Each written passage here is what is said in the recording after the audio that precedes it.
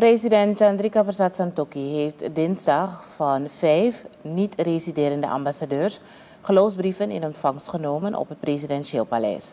Het gaat om de diplomaten van Duitsland, Paraguay, de Democratische Republiek Azerbeidzjan, Nieuw-Zeeland en de Slovaakse Republiek.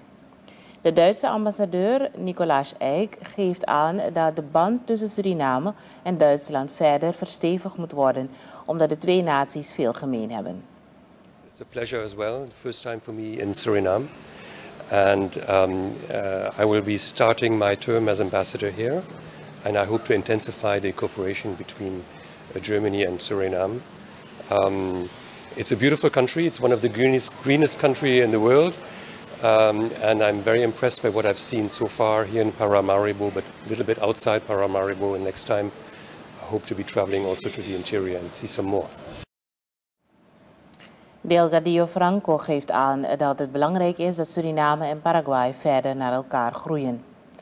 Oglo Nouvrous van Azerbeidzjan geeft aan dat de milieuuitdagingen samen met Suriname aangepakt kunnen worden.